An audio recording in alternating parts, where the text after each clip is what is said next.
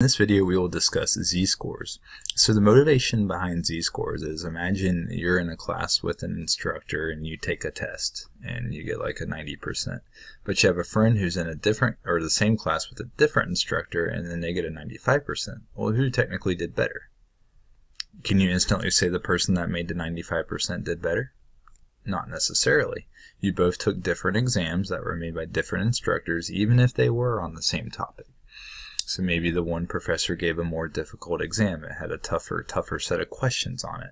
So that's where z-scores come in handy. It allows us to kind of standardize our test scores to make accurate comparisons or fair comparisons between pieces of data or subjects across different groups. So a z-score or standardized value is the number of standard deviations a given value is above or below the mean. So if you have a z-score of 2, it means your data value that you were working with is 2 standard deviations above the mean. So what the formula is to calculate the sample z-score is you take your data value and you subtract the mean and you divide by the standard deviation. For a sample, the mean's x bar, the standard deviation's s. For a population, the mean is mu, and the standard deviation sigma. Remember, that's Greek letters mu and sigma. So those are the formulas. Data value minus mean divided by standard deviation. You'll typically want to round your z-scores to 2 decimal places or whatever they tell you to do on your practice assignment or practice exercises. So first off, the cool thing about z-scores is the vast majority of sample values lie within 2 standard deviations of the mean. So that means z-scores that are between -2 and 2 are considered to be called usual. So usual values are 2 standard deviations of the mean, or within 2 standard deviations of the mean. So if you ever want to find the minimum usual value for a data set, you take the mean and you subtract 2 times the standard deviation. You take the mean and you subtract the standard deviation twice. That'll tell you your minimum usual value. To find your maximum usual value, you will take your mean and then you will add 2 times the standard deviation. You will take the mean and you will add the standard deviation twice. That's how you find what is known as the minimum and maximum usual values. So in terms of z-scores,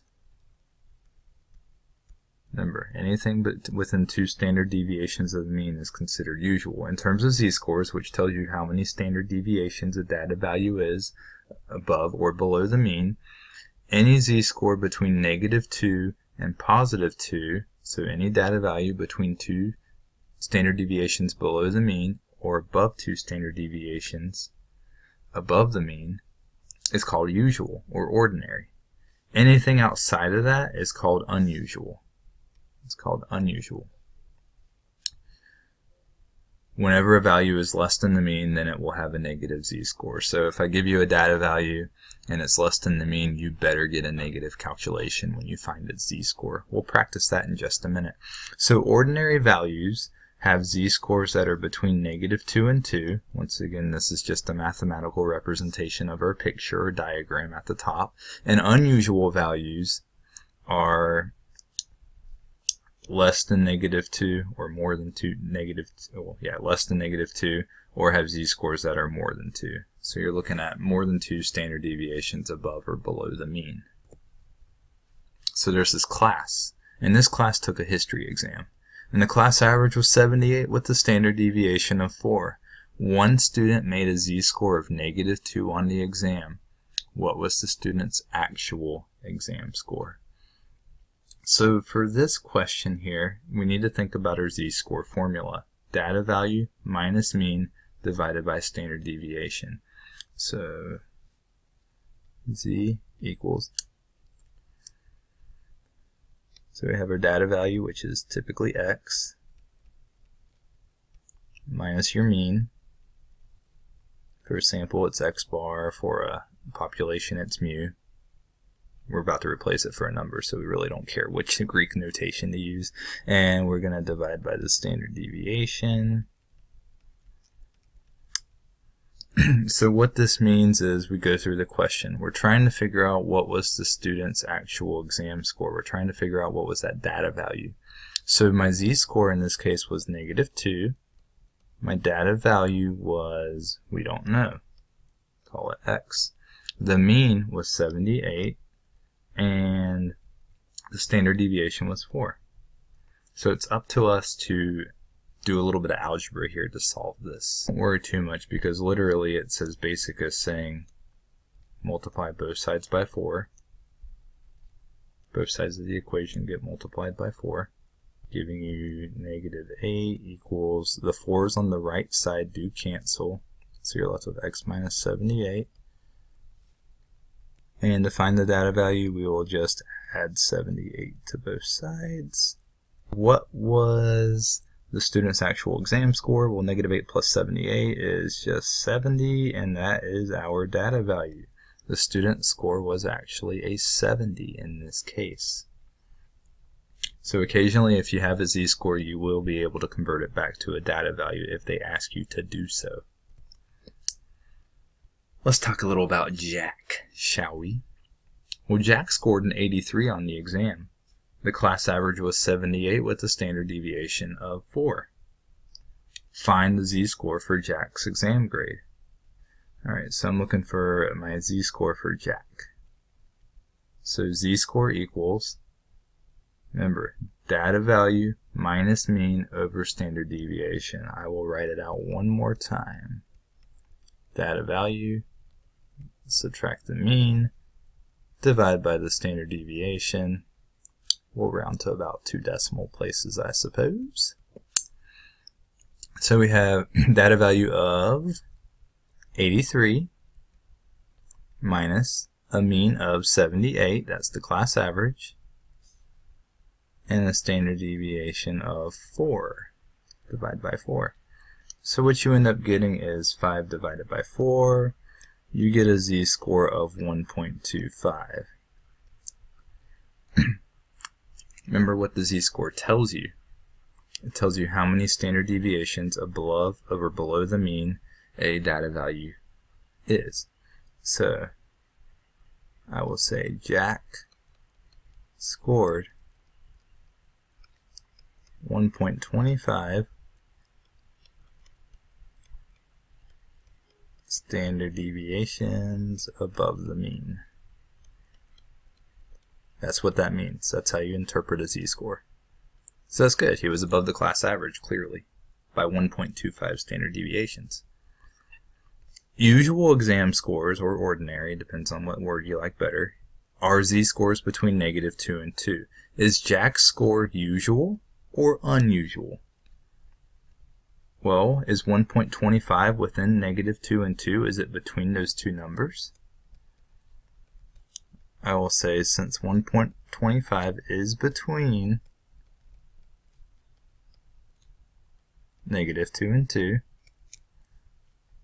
Jack's score is usual.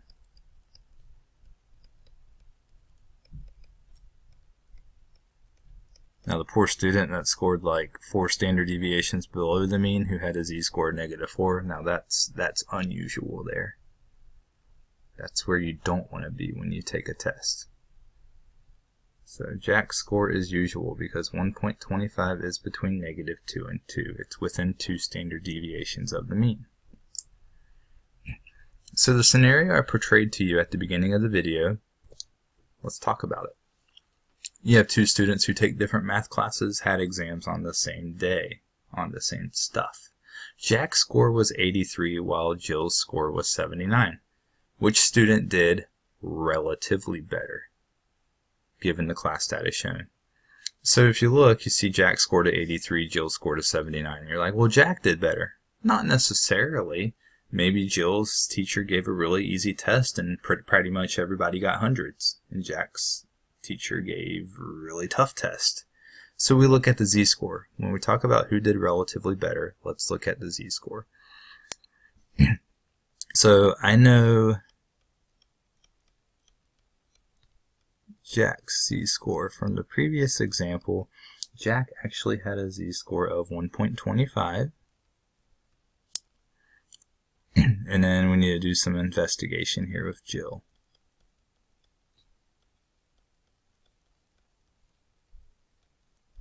Jill's z-score, we don't know it yet, so we need to calculate it. So z equals data value, which was 79, minus the mean, which is 71. 79 minus 71 divided by the standard deviation of 5. This is for Jill. So I pretty much have 8 divided by 5. Jill's z-score is 1.6. Okay, so I got 1.6 for Jill. So relatively speaking, Jack was 1.25 standard deviations above his class average, whereas Jill was actually more standard deviations above her class average. She was 1.6. Since Jill had the higher z-score, she did relatively better.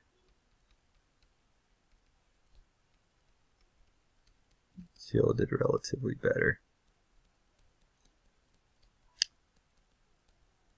Since she had the higher z-score. So when you're talking about who did relatively better, you should look at z-scores, because that's how you standardize data values. Jill did relatively better since she had the higher z-score. So that's all I have for now. Thanks for watching.